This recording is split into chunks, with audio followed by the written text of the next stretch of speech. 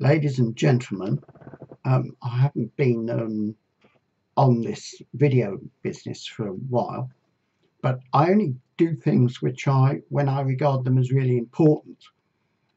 And Anderton Park Primary School is really important.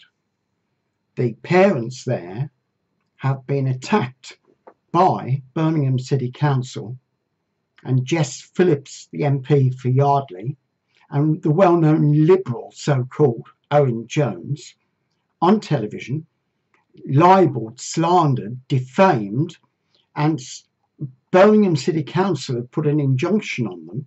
Why?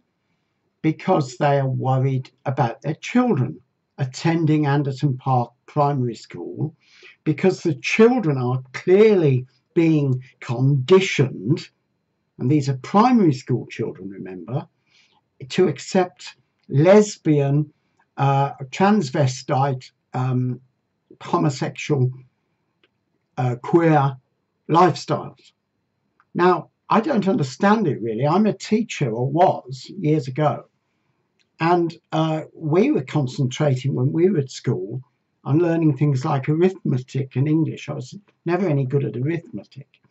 But you would think that the Prime Minister, Mrs. May, who thankfully has now resigned as leader of the Tory party, and her Secretary of State, Damien Hines, would have better things to do than persecute concerned parents who have been subjected to this disgraceful injunction, which, amongst other things, prevents people giving out leaflets near the school. This is a medieval society that England has become. We don't like the printing press, and we don't like leaflets.